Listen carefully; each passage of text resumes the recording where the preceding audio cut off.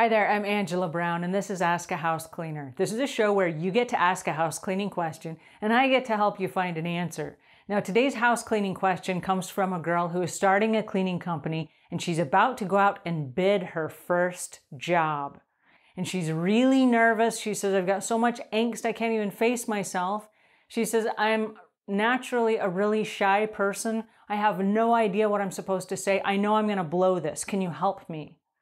Yes, I can. Okay, so this is a really fun place for you to be because as you start your new business, there is going to be some angst. If there wasn't, I would be scared for you, right? You're doing something brand new. You're jumping out on a limb. You're trying something you've never done before. So yay, this is so exciting for me to see you in this position.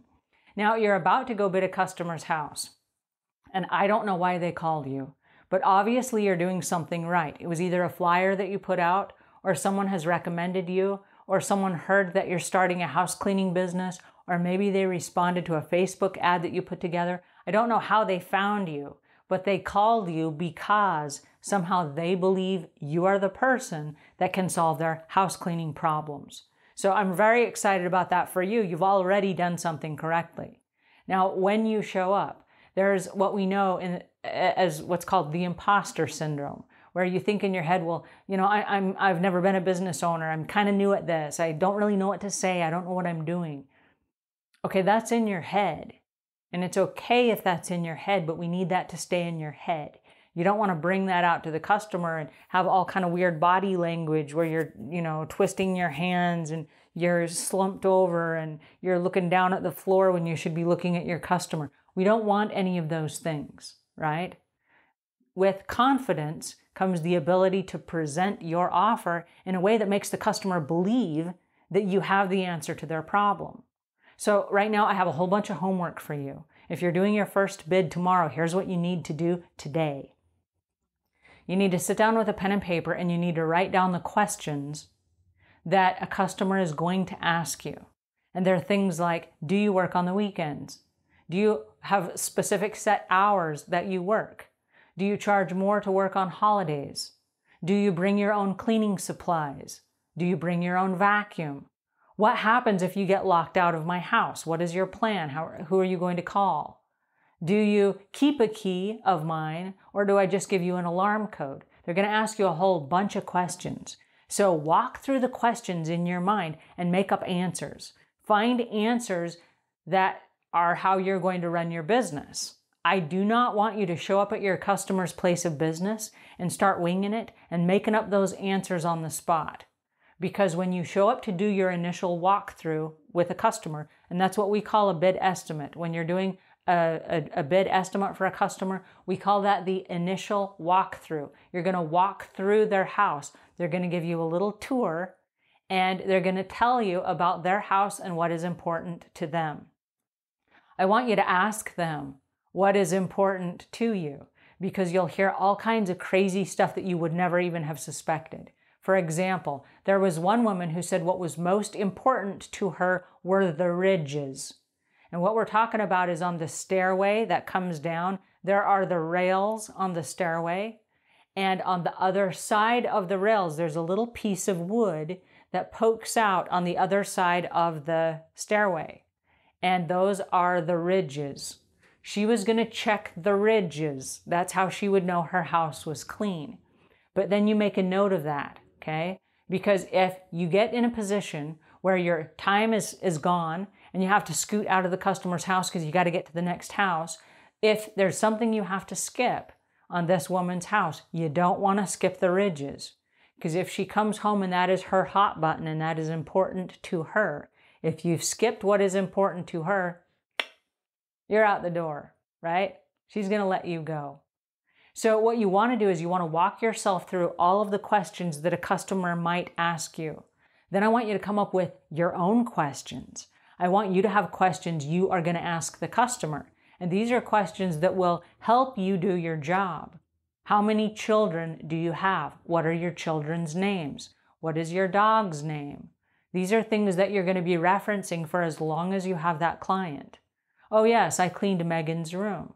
And you know it's Megan's room because when she walked you in there and she said, this is Megan's room, you made a note that it's Megan's room. On your check sheet as you go through every time you clean, you're going to write down Megan's room, right? This is information you need to have. Next of all, I need you to take the questions that you have and I need you to go stand in front of your bathroom mirror. And I need you to put on your best smile, stand up straight with great posture, and I need you to ask those questions into the mirror. Watch how you look when you ask those questions. Are you asking the questions while you're looking at the floor and you're playing with your fingernails? Or are you looking at the customer right in their face and you're smiling and you're like, hey, I got a quick question for you. How about this? See, it's a very different presentation. So I need you to get really comfortable with a presentation before you go to present that in front of a client. If you have a family member or a best friend or somebody that can come over today, and walk through your house and do a pretend mock-up of the initial walkthrough, that would be my awesome, awesome wish for you, okay? Because if you walk through the house, they can throw things at you. Like, well, that's not important to me. Do you clean that anyway, or that's not important to me? If that's not important to you, let's not clean it. Let's not spend your money cleaning something that is not important to you. Let's focus on the things that are important to you, because I'm one person. I have a very finite amount of time. It's limited. I only have so much time to spend at your house, right? So you want to focus on the things that are important to that client and not the things that aren't important. But they're going to ask you questions like, what do you do every time you come? If this is the first time you've ever come to the client's house, you don't do anything yet. You haven't done anything yet. This is your first house, right? But you want to act as if. In my company, every time we come, we do this series of things. There's a little checklist and I check them off as I go through the house. The things that I check off on this checklist are things that I'm guaranteeing on my satisfaction guarantee. If there's something that's on this list that is not important to you, let me know right now. I'll cross it off. And when I come to your house, we won't do that. That's not where I'll spend my time and focus. And all of a sudden, it sounds like you're really professional and like you know what you're talking about because you have this confidence that comes with it, okay? Then when you get to the customer's house, this is actually tomorrow when you show up to do the job, or to bid the job. Wear your uniform. Whatever your uniform is, wear your uniform and act as if, oh yes, this is how I dress every day when I clean my houses. They don't know this is the first house you've ever cleaned, and don't tell them this is the first house you've ever cleaned. Don't tell them that. Just show up and act as if, oh yes, I do this all day, every day. Make sure that your car is clean. Make sure that you're in your uniform, and make sure that you're on time. Being on time is going to be key, because what you're sending is a message from day one that when I tell you I'm going to be there at 10 o'clock in the morning, I will be there at 10 o'clock in the morning. Don't show up 20 minutes late to your job interview, or guess what? You're not going to get the job. Just that plain and simple. If you tell somebody something, make sure that you keep your word. That is very important from the very beginning. Now, when you get to the customer, the most important thing that you can do is to bring along with you your smile. Because it's very disarming when you show up and you're like, hey, I have answers to your house cleaning problems. I'm a happy person. I'm easy to get along with, and this is going to be a fun job. Here's the secret that you need to think about. The person that's having you come over to their house, they don't want to have 8 house cleaners come to their house and bid jobs. They don't. They don't want to do this 5 times. They want to do it once. If you're the first person that they called, they want you to be the person that says, yes, I can help you. Here's how much it's going to cost. Here's how we can work together. They want you to solve their problem. They don't want to have to keep interviewing people. So don't show up and say, well, I hope I get the job. Show up expecting to get the job. I expect to get this job. I don't want to go out and find 8 other people that I have to go bid jobs for. You don't want 8 people you have to interview. Let's just do a deal. What do we got to do? And be willing to negotiate. I got to a lady's house one time, I'm bidding a job, and she says, your price is too high. All right, how far away are we? What is the difference between my price and what you're willing to pay? Do you know what she told me? $4. I was charging $4 too much to clean her house. And I said, well, I would hate to lose a customer over $4 per house. And I'm sure you don't want to go through all of this again, because how many people do you have to interview before you make up the $4 that you're losing by sending someone away? So let's split the difference. I'll come down $2 in price. You go up $2 in price. We have a deal. She's like, okay, $2 difference. Yay! And I booked the deal on the spot. What is that? Who does that? But how far away are you? And if you can work out a deal with a customer, work out a deal with a customer. So be willing to negotiate a little bit, be a little bit flexible, find out, are they just screwing around with you? I think she was just screwing around with me. I think she was just trying to get a deal or a discount or something. What is that?